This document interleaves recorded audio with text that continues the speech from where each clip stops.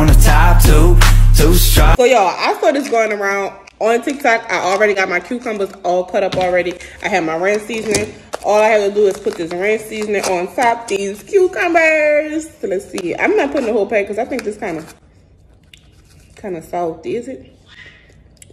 No, it's not salty. We got that out now. Put it on now, put it on now, put it on now.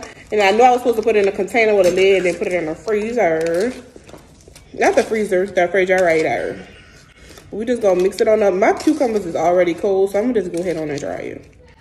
And this is how it look, y'all. Let's see. Okay. That's a healthy snack.